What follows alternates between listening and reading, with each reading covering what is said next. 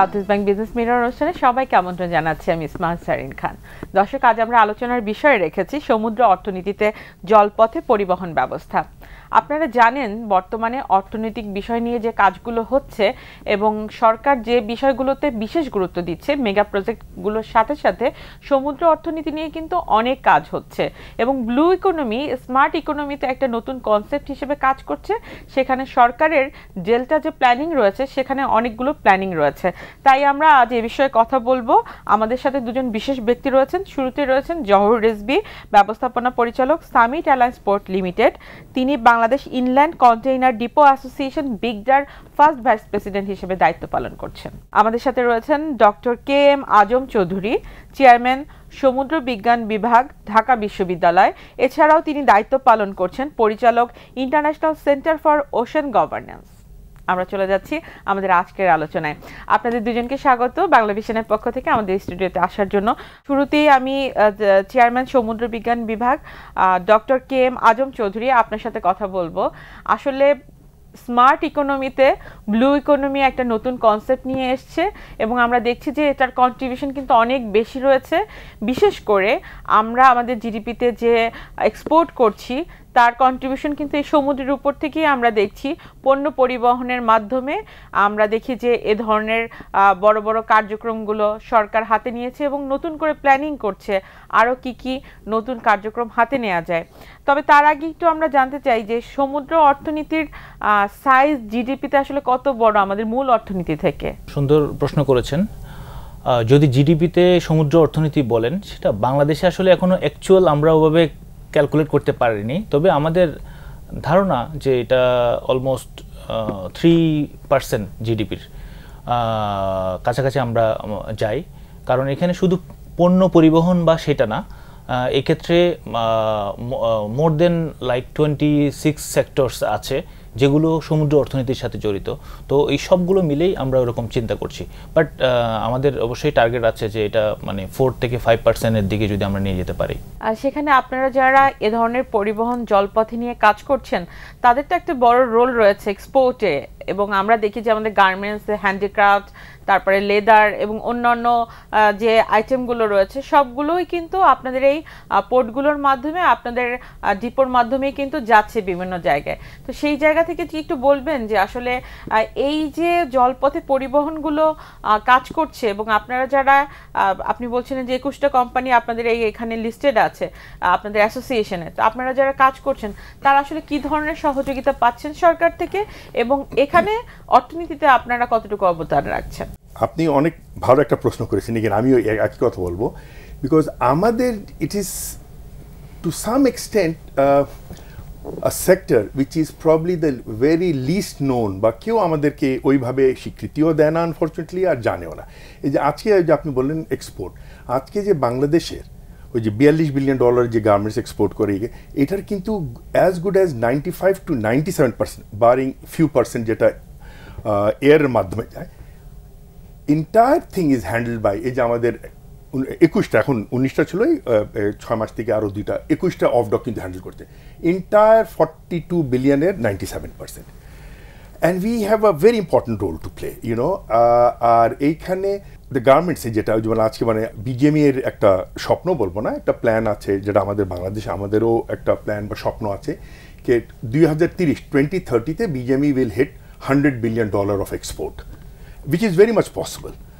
But only thing is we have to appreciate, you see, garments export মানে garments এর production কিন্তু বাড়ানো খুব সহজ। ধরেন আমারও গার্মেন্টস ফ্যাক্টরি আছে, আমার 6টা ফ্লোর আছে, 6টা ফ্লোরে ধরেন 26টা লাইন আছে করে, ইউনো, আমার এক্স নাম্বার অফ লাইন আছে। আমি যদি ফ্লোর বাড়ায়, লাইন বাড়ায়, আমি কিন্তু প্রোডাকশনটা বাড়াতে পারি। কিন্তু এই এক্সপোর্টটা করার জন্য কিন্তু একটা ইনফ্রাস্ট্রাকচারের প্রয়োজন।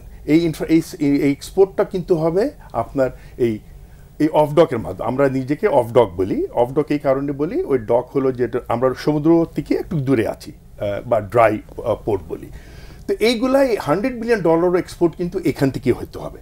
তো এই জায়গায় ডেফিনেটলি অনেক ইনভেস্টমেন্টের দরকার আছে, অনেক fiscal, I would say, monetary বলবো না, ফিসকাল ইনসেন্টিভ দেওয়ার দরকার আছে। সরকারের, I personally feel, or we as a body feel, অনেক ভূমিকা আছে। সিমিলারলি ভূমিকা আছে আমাদের বিজিএমই এর বা এক্সপোর্টারদের, not you correctly shed it's not only garments, leather আছে, অন্য আছে, ফ্রোজেন ফ্রুট যেটা শ্রিম্পস আছে, and everything is bin done through hour of doc. তো সব সেক্টরই মানে অল দিজ অ্যাসোসিয়েশন বললেন বা এক্সপোর্টার, এদের সাথে আমাদের একটা বিরাট বড় এখানে কি যথেষ্ট পরিমাণ জনবলের ঘাটতি আছে? জনবলে না, আমি মনে করি ইনভেস্টমেন্ট আর ইনফ্রাস্ট্রাকচার ঘাটতি আছে। মানে বললাম তো 21টা অফ ডক। আজকে আপনাকে যদি বলি, এই যখন ঈদের সিজন বছর দুটা প্রায় অনেক আপনি পেপারে পড়বেন আমরা দেখি যে চিটং থেকে যখন ঢাকায় পণ্য পাঠানো হয় ঢাকা থেকে, তখন দেখা যায় যে 8 ঘন্টা 9 ঘন্টা, কোনোদিন 15 ঘন্টাও রোডে হচ্ছে গিয়ে আপনার এই পরিবহনগুলো থেকে থাকে। তো যার কারণে পরিবহনে পণ্যগুলো থাকে, যার কারণে দেখি আমরা একটা বিশাল লাইন হয়ে যায়। তো এটি কি অটোমেশনের সিস্টেমের মধ্যে আছেন আপনারা? অটোমেশন আছে as far age export is concern. Believe me, আপনি the minute as an exporter, আপনি যখন আপনার ফ্রেট ফরওয়ার্ডার বা এমএলও কে বলে দিয়েছেন আপনি কি এক্সপোর্ট করবেন না করবেন, এভরিথিং ইজ অন সিস্টেম। ওরা ডিসাইড করে দেয় কোন এই 21টার মধ্যে কোন অফ ডকে যাবে, কোন ওয়্যার হাউসে নামবে কোথায়। All these are very well automated. But please appreciate, এই যে কার্টনগুলো, দিজ আর ফিজিক্যাল। এটা তো একটা সাইজ আছে, একটা সিবিএম আছে। এটা তো এখন ঈদের সময় হয় কি, সব ফ্যাক্টরিগুলা চেষ্টা করে ওদের মাল যেন ঈদের আগে আগে ছুটির আগে পৌঁছায় দেয়। সো ফিজিক্যালি তো ইটস নট পসিবল। এটি আমি বোঝাবার চেষ্টা করতেছি। You C, we need a physical expansion of this infrastructure called off doc. আপনি যখন রিসার্চ করছেন বা আপনি তো বিভিন্ন সময় পেপার প্রেজেন্ট করছেন, গভর্নমেন্টকে বিভিন্ন ইনিশিয়েটিভ নেওয়ার জন্য বলছেন, এই যে প্রবলেমগুলো, কারণ এক্সপোর্ট তো বাড়বে এবং এই যে স্মার্ট বাংলাদেশের কথা আমরা চিন্তা করছি, সেখানে সামনে তো আমাদের অনেক বেশি এক্সপোর্টের পরিমাণ বাড়বে। আমরা আমাদের নিজেদের চাহিদা পূরণ করে আমরা চেষ্টা করব বাইরে আরও কিভাবে নতুন নতুন প্রোডাক্ট পাঠানো যায়। তো সেই ক্ষেত্রে আসলে এই যে জটগুলো বা এই যে ব্যবসায়ীদের সমস্যাগুলো, এগুলো কি সমাধানের কোনো উপায় আছে? বা আমরা দেখছি যে বিডা আছে এবং বাংলাদেশ ইকোনমিক জোন করছে, কিন্তু সেই জোনের আশেপাশে কিন্তু কোনো পোর্ট নাই। তার মানে কি একটা বড় চ্যালেঞ্জের মধ্যে দিয়েই তো ওনারা যাচ্ছেন। আপনার কাছে কি মনে হয় যে আবার আমরা যারা এক্সপোর্ট করি, আমরা তো আরেকটা প্রবলেমের মধ্যে পড়ি? তো এটা নিয়ে তো আপনাদের হয়তো রিসার্চ আছে, আপনার গবেষণায় কি বলে কিভাবে এই জটগুলো ছাড়ানো যায়? এটার বিষয়ে যদি বলতে চান, তাহলে আমি অ্যাজ একজন ওশানোগ্রাফার এবং যে ক্লাইমেট নিয়ে যেহেতু আমরা কথা বলি, তো সব কিছু মিলে আমি বলবো যে অটোমেশনের বিষয়টা তো জহুর ভাই বলেছেন যে যথেষ্ট অটোমেশন আছে এবং সেটা আরও ইমপ্রুভ হচ্ছে, ইমপ্রুভের তো শেষ নেই, সেটা হচ্ছে। তো ওয়ার্ল্ডের যে কোনো কান্ট্রিতে আপনি যদি চিন্তা করেন, সবাই এনকারেজ করে এখন, যেটা হচ্ছে যে পানিপথটাকে যেন মানে এমনভাবে করা হয় যেটা সহজলভ্য হয় এবং কস্টটাও যেন মিনিমাল হয়। ফর এক্সাম্পল, বলা হয়ে থাকে, ইঞ্জিনিয়ার বলা হয়ে থাকে যে পানিপথে আসলে প্রতি টনের জন্য প্রতি কিলোমিটার 1 টাকা খরচ হবে মাত্র, যেখানে রেলপথে গেলে 2.5 টাকা খরচ হবে, যেখানে রোডে গেলে 4.5 টাকা খরচ হবে। এটা হচ্ছে যে ওয়ার্ল্ডের একটা স্ট্যান্ডার্ড। বাট আমরা আমাদের এখানে, আমি একটু আগে একটু কথা বলছিলাম ওনার সাথে পার্সোনালি, তখনও উনি বললেন যে আসলে আমরা মানে ওনারা ট্রাক দিয়ে রোড পথে আসলেই দেখা যায় যে ওনাদের কস্টটা কম লাগে বাংলাদেশের প্রেক্ষাপটে। বাট এই যে জটিলতা, এটার জন্য আসলে আমাদেরকে শর্ট টার্মে এটা সলভ করা সম্ভব না। এটার জন্য মিড টার্ম এবং লং টার্ম প্ল্যান করতে হবে গভর্নমেন্টের এবং ইনভেস্ট করতে হবে, যাতে যদিও মানে আমরা 3টা পোর্ট, আরেকটা পোর্ট তো হচ্ছে মাতারবাড়ি, সেখান থেকে আমরা অল্টারনেট ওয়ে থাকবে, রোড, রেল অ্যান্ড হচ্ছে ওয়াটারওয়ে থাকবে।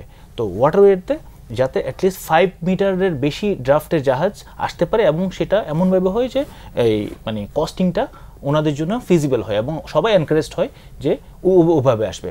আর অবশ্যই ল্যান্ড যে পোর্ট আছে আমি মনে করি সেগুলো এনাফ, বাট শুধু এই কস্টিংটাকে কমিয়ে আনার জন্য একটা লং টার্ম চিন্তা করতে হবে, তাহলে এটা সলভ হবে এবং এটা গ্রিন হবে, ক্লাইমেট ফ্রেন্ডলি হবে। সেই লং টার্ম চিন্তা কি হতে পারে? মানে আপনারা কি আপনাদের অ্যাসোসিয়েশন থেকে কোনো চিন্তা করেছেন? কারণ আমরা যারা এক্সপোর্ট করি আমরা তো এটা ফেস করি।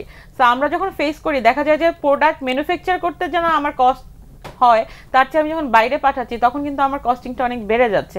তো এটা নিয়ে কি আপনার মনে হয় না যে এখন আমাদের আরো চিন্তা করা উচিত? গুড অবজারভেশন ইসমাত, কিন্তু আই এম গ্ল্যাড ডক্টর আজম ভালো কথা বলে। অনেস্টলি নো, কেন চিন্তা করছি না, ইসে জাস্ট টু আপনাকে বোঝাবার জন্য, বাংলাদেশে এখন রিভার যে অ্যাবসোলুটলি পৃথিবীতে বলেন, ইউরোপে বলেন, সব জায়গায়, ইভেন ইন্ডিয়াতে ওনারও এক জলমার্গ বলে একটা বিরাট বড় একটা প্রকল্প নিয়েছে, যেখানে তারা ড্রেজিং করছে and they R encouraging that riverine বা ইনল্যান্ড ওয়াটার এর ট্রান্সপোর্ট হোক। কিন্তু বাংলাদেশে আনফর্চুনেটলি ইটস নট ট্রু। সরকার একটা করেছে, যেটা চিরগং পোর্ট অথরিটি করেছে পানগাঁওতে। We, as Summit Alliance Port Limited, we were the first one to set up a river terminal, মুক্তারপুরে করেছি, ধরশুরী নদীর উপরে।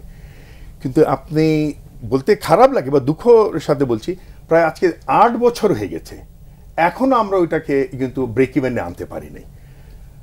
Unfortunately, lot of government policies we have to really fight. And I mean, just একটু চট করে আপনাকে উদাহরণ দেই। You see, when we started, it was a proper river port, কিন্তু আমাদেরকে করলো কি, ওই যে অফ ডক হিসাবে, মানে ধরেন just to give an example, of ডকে 39 বা 37টা আইটেম আনতে দে, বললো তোমরাও 37টা আইটেম করো। এত করে বুঝালাম কি ভাই, I am not a of doc, I am a proper. আর তুমি আমার উল্টো দিকে পানগাঁওতে তুমি you R allowing everything to handle, আমাকে তুমি কেন হ্যান্ডেল করতে দিচ্ছ না? সো ওইখানে একটা বিরাট বড় সমস্যা। যে কারণে আমি বলছি যে এগেন আপনার ওই প্রশ্ন উত্তর, আপনারা কি চিন্তা করেছেন? আমি তো summit alliance port limited is a public listed company. বিশ্বাস করেন প্রতি বছর এজিএমে আমাকে তো আমার শেয়ার হোল্ডারের কাছে জবাব দিয়ে দিতে হয় যে ভাই 10 বছর হয়ে গেল আপনি এখনও রিভার টার্মিনালকে প্রফিটেবল কেন করতে পারেন নাই। এই কারণে আরেকটা যেটা উনি বললেন, এখানে কিছুটা ভূমিকা রয়ে গেছে আমি অনেক শিপিং কোম্পানিদের। EC just to give an example, যে বললেন একটা আপনি কজ দিলেন প্রফেসর আজম, ডক্টর আজম, এটা কিন্তু আনফর্চুনেট আমাদের দেশে নেই এখনও। আমাদের দেশে যে আপনাকে বললাম, it is very unfortunate, it is cheaper by road. The reason being, ওই বড় বড় শিপিং কোম্পানি করে কি, আপনি যদি ধরেন চট্টগ্রাম পোর্ট পর্যন্ত আনলেন, লেটস সে আপনার থেকে $2000 নিল ফ্রেট, কিন্তু আপনি এখন যদি ওইখান থেকে যে পানগাঁও বা ইয়েতে আনতে চান, আমার মুক্তারপুরে আনতে চান, রিডিকুলাস $400 থেকে $500 চেয়ে। আমরা একটু বিরতিতে যাচ্ছি, বিরতির পর আবারও ফিরছি। দর্শক, আমরা একটা বিরতিতে যাচ্ছি, বিরতির পর আবারও ফিরছি south east bank business mirror অনুষ্ঠানে। South east bank business mirror অনুষ্ঠানে আবার আমন্ত্রণ জানাচ্ছি সবাইকে। যেভাবে আসলে জহুর সাহেব বলছিলেন, এখানে আপনার কাছে কি মনে হয় আসলে এই চ্যালেঞ্জগুলো মোকাবেলা করার জন্য সরকার কি পদক্ষেপ নিতে পারে? আমি মনে করি যে জহুর ভাইয়ের সাথে একমত এই বিষয়ে। সেটা হচ্ছে যে এটা যেহেতু বাংলাদেশ তো একটা রিভারিং কান্ট্রি, আমাদের কিন্তু সব পুরা বাংলাদেশের পুরা জিনিসটাই, পুরা ল্যান্ডটাই কিন্তু কানেক্টেড টু ওশান। সো এটা ভেরি ইজি যে সেটা করা, তবে এটা একটু লং টার্ম চিন্তা করতে হবে। অ্যাটলিস্ট মানে 5-10 বছরের বেশি সময় লাগবে ফুল জিনিসটা ফাংশনাল করতে, এবং এটার জন্য মাস্টার প্ল্যান করতে হবে, এবং যত স্টেক হোল্ডার আছে সবার অভিমত নিতে হবে, এবং সেখানে একটা পলিসি করতে হবে।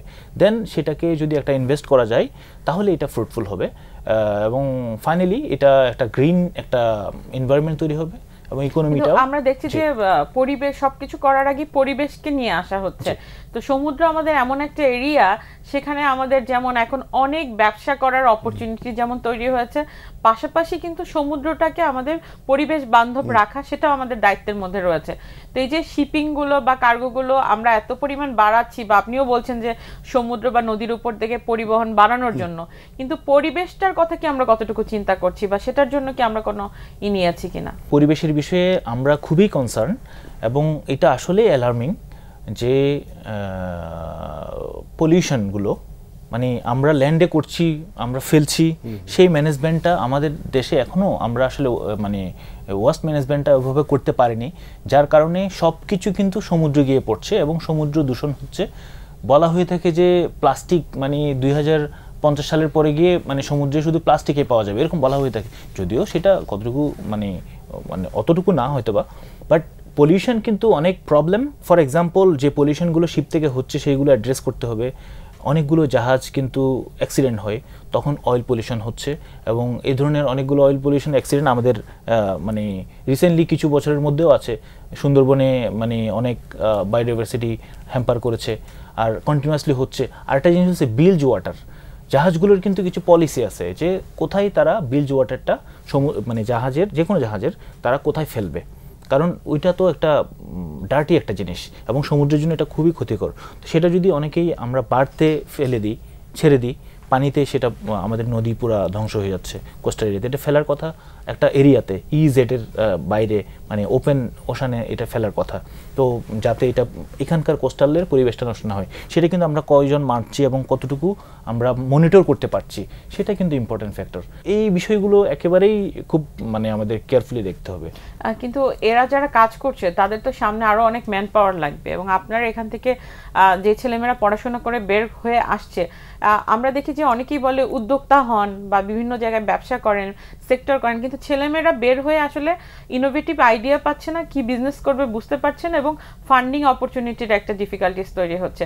তো এইখান থেকে পাশ করার পরে যদি এরা এ ধরনের বড় কোম্পানিগুলোর সাথে ছোট ছোটভাবে কাজ করে এবং তাদের যে সমস্যাগুলো সেগুলো যদি সলিউশনের জন্য তারা কোনো অর্গানাইজেশন তৈরি করে বা তাদের যে ম্যান পাওয়ার দরকার সেটিও দেয়া, এটি নিয়ে কি আপনারা কোনো চিন্তা করছেন যে না ঢাকা ইউনিভার্সিটি শুধু ডিগ্রি দিচ্ছে কিন্তু তারা পাশ করে বের হয়ে দেশের কোন কোন জায়গায় তারা কাজ করতে পারবে? কারণ এই সমুদ্র বিজ্ঞানের বিষয় যদি আমরা বলি, আমাদের যেমন ফার্মাসিউটিক্যালের বলি, আমরা র ম্যাটেরিয়াল যেগুলো সেগুলো তো সমুদ্রের নিচ থেকেই আমরা পাচ্ছি। আমরা এখন গ্যাসের খোঁজ করছি, আমরা ইলেকট্রিসিটির যে সাপ্লাইগুলোর জন্য আমরা সমুদ্রের সাহায্য নিচ্ছি, সমুদ্র আইন হয়েছে। তো এখানে কিন্তু একটা বিশাল সাবজেক্ট, এবং সেখানে এই ট্রান্সপোর্টেশন একটা বড় এরিয়া। তো এটার জন্য কি আপনি কোনো চিন্তা করছেন যে আপনার ছেলে মেয়ে যারা বের হচ্ছে তাদেরকে আপনি কিভাবে কাজে লাগাবেন? এটা একটা মানে অনেক ইম্পর্টেন্ট কোয়েশ্চেন করেছেন, কারণ আমাদের মেইন কাজই হচ্ছে হিউম্যান রিসোর্সকে তৈরি করা। তো শুধু ইউনিভার্সিটিগুলো না, আমরা যে ওশানোগ্রাফি পড়াচ্ছি সেখানে সেটা একটা জেনারেল একটা মানে কোর্স, অনার্স করছে, মাস্টার্স করছে। এটা ছাড়াও শিপিংয়ের জন্য মেইন স্টেক হোল্ডার যদি বলেন যারা শিপ চালায়, মেরিন ইঞ্জিনিয়ার, তারা হচ্ছে মেরিন একাডেমি যে কয়টা আছে, একটা তো চিটংয়ে আছে মেরিন একাডেমি, আর একটা মেরিন ফিশারিজ একাডেমি। এছাড়াও বাংলাদেশে এখন 6টার মতো পাবলিক মেরিন একাডেমি হয়েছে, বিভিন্ন জায়গায় গভর্নমেন্ট করেছে। তো তারা বেসিক্যালি জাহাজ নেভিগেশন এবং ইঞ্জিনিয়ারিংয়ের জন্য তারা কাজ করে। আর অন্যান্য যে ব্লু ইকোনমির কথা যদি বলেন সেক্ষেত্রে ওটা তো আছেই, সাথে আমাদের এখান থেকে যারা গ্র্যাজুয়েট হচ্ছে তারা ইন জেনারেল সবগুলো সাবজেক্টে তারা এক্সপার্ট, মানে সবগুলো কাজে। বাট এটার পাশাপাশি আমি মনে করি আমাদের খুব দ্রুতই কিছু ইনভেস্ট দরকার, যেটা হচ্ছে যে কিছু টেকনিক্যাল সার্টিফিকেট কোর্স বা ভোকেশনাল কোর্স তাদেরকে, কারণ একজন তো আর সব কাজ পারবে না। তারা ইন জেনারেল যখন গ্র্যাজুয়েট হচ্ছে, গবেষক দরকার, আমাদের গবেষণা দরকার। এই যে প্রবলেমগুলো অ্যারাইজ করছে এখান থেকে সলিউশনের পথটা কি হতে পারে, এই ছেলেমেয়েরাই তো গবেষণা করে তারা সেগুলো দিতে পারে, বা আর কি কি যে ওয়েতে আসলে আমরা লং টার্মে কাজ করতে পারি। তো সেই জায়গায় কি রিসার্চ নিয়ে তারা চিন্তা করছে? অবশ্যই আমাদের স্টুডেন্টরা যখন অনার্স ফাইনাল এবং মাস্টার্স করছে দুইবারই তারা রিসার্চ করছে, এবং যে যার ফিল্ডে ইন্টারেস্টেড তারা সেই ফিল্ডে রিসার্চ কিন্তু করছে।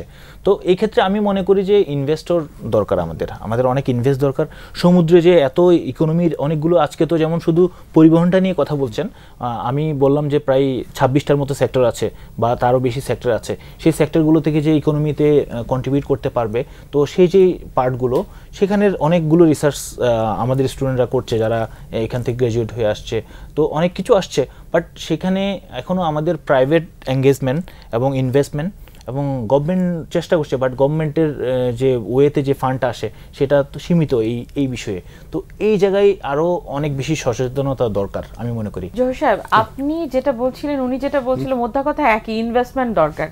এটাই আপনারা বারবার বলছিলেন যে যেহেতু এটি একটি নতুন সাবজেক্ট এবং এটা নিয়ে অনেক কাজ হচ্ছে, তো গভর্নমেন্টের পাশাপাশি প্রাইভেট সেক্টর এবং আমরা ফরেন ইনভেস্টমেন্ট যদি নিয়ে আসতে পারি তাহলে এই সেক্টর আমরা আরও ডেভেলপমেন্ট করতে পারবো। এখন কথা হচ্ছে আমাদের তো বিডা আছে, বিডা তো আমাদের ফরেন ইনভেস্টমেন্ট আনার ক্ষেত্রে এখন অনেক করছে। রিসেন্টলি আমি যে প্রোগ্রামে ছিলাম, আপনিও ছিলেন, আমাদের একটা বিজনেস সামিট হয়ে গেছে, ওখানেও অনেকে আসছিল, এটা নিয়ে কথা হয়েছে। তো আপনার কাছে কি মনে হয় যে এই ইনভেস্টমেন্ট বাড়ানোর জন্য আমরা কি করতে পারি, বা গভর্নমেন্ট ছাড়াও আমরা আদার সোর্স থেকে কিভাবে আসলে ইনভেস্টমেন্ট আনার জন্য কাজ করতে পারি? ইনভেস্টমেন্ট তো আনতেই হবে, যেটা অ্যাজ ইউ কারেক্টলি সেড, গত যখন আমরা ইনভেস্টমেন্ট সামিট করলাম এফবিসি, ওইখানে basically as a sales person আমরা বললাম কেন ইনভেস্টমেন্ট। কিন্তু প্রবলেম খালি এক জায়গায়, আমি আজম ভাইয়ের সাথে গিয়ে, আজম ভাই 5-10 বছর সময় নেই আমাদের হাতে। মানে government has to take some, আমি সব গভর্নমেন্টকে বলছি না, but certain policy needs absolute, মানে ওভারনাইট চেঞ্জেস আনতে হবে। আদারওয়াইজ আমি তো বললাম আপনাকে একটা উদাহরণ দিলাম, আমরাই ইনভেস্ট করে আজকে রিভার ডকে রিভার টার্মিনালে ইনভেস্ট করে এখনও হিমশিম খাচ্ছি, কেন করলাম, করলাম। So some drastic overnight, changes in policy has to be brought, and very correctly Dr. Azam যেটা বললেন, আমাদের একটা যেটা আমি পার্সোনালি আমার এতদিনের এক্সপিরিয়েন্সে আমি দেখলাম, যখনই পলিসি করি না, যে স্টেক হোল্ডার সবাইকে নিয়ে আমরা করি না। সরকার ভালো ভালো পলিসি করে, কিন্তু আরও ভালো করতে পারতো, মানে যারা স্টেক হোল্ডার তাদেরকে নিয়ে যদি পলিসিগুলা ফর্মুলেট করলে আরও ভালো হতো। এখন এই যে মানে রিভার আইন ট্রান্সপোর্টেশনে পার সে দের ইজ নো পলিসি। তারপরে জাস্ট একটা ছোটো উদাহরণ দিই, এই আমাদের যখন রিভার টার্মিনাল আমরা করলাম, তো এটাকে আমরা তো দেখলাম এক্সপোর্ট যখন করতে পারছি না, ইম্পোর্টে খুব একটা সুবিধা, তো আমরা ফোকাস চেঞ্জ করে দিলাম বায়োল্যাটারাল ট্রেডে, মানে ইন্ডিয়ার সাথে। এইটাতে গিয়ে আবার একটা বিরাট বড় বিপদে পড়লাম। কেন কি বিপদে পড়লাম? কে we have to be declared as a port of call. Port of call না করলে ইন্ডিয়ার কোনো জাহাজ এসে আমার এখানে ভিড়তে পারবে না। মাই গড, বিশ্বাস 2 বছর লেগে গেল।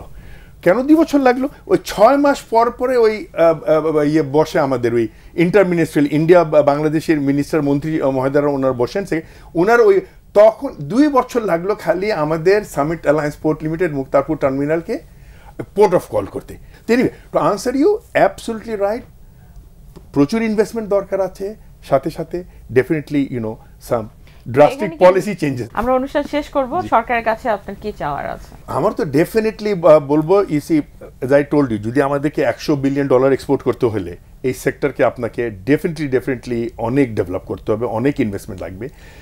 তা আমার একটাই যদি বলেন একটা উইশ থাকে, আমি বলি দেখেন, যেহেতু we are directly involved and integrated with export, তা ওই যে ফিজিক্যাল পলিসি ট্যাক্সেশন যেটা এক্সপোর্ট গার্মেন্টসের জন্য যে আপনি আমাদের সরকার যেভাবে ট্যাক্সেশন করেছে, ঠিক ওইটা আমাদের জন্য করা উচিত। আমরা আশা করছি, যেহেতু গভর্নমেন্ট সমুদ্র অর্থনীতি নিয়ে অনেকগুলো কাজ করছে এবং অনেকগুলো কনসেপ্ট তারা হাতে নিয়েছে, সেই জায়গায় আপনাদের মতো স্টেক হোল্ডার এবং আপনাদের মতো যারা রিসার্চার ইউনিভার্সিটি প্রফেসর আছে, আপনাদেরকে নিয়ে যদি আসলে তারা কাজ করে, সামনে যে নতুন নতুন long term, short term, mid term planning করা হবে, সেই প্ল্যানিংগুলোতে যদি আপনাদেরকে রাখে, আমার মনে হয় যে প্ল্যানিংগুলো সঠিকভাবে হবে এবং ব্যবসা বান্ধব হবে।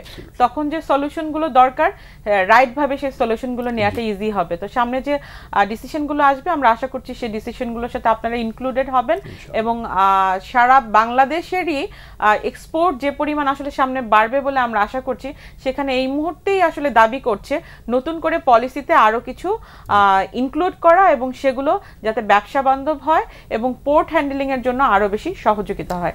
আপনাদের দুজনকে অসংখ্য ধন্যবাদ আমাদেরকে সময় দেওয়ার জন্য। দর্শক, এই ছিল south east bank business mirror অনুষ্ঠান। দেখা হবে আগামী সপ্তাহে। সে পর্যন্ত সবাই ভালো থাকুন, সুস্থ থাকুন।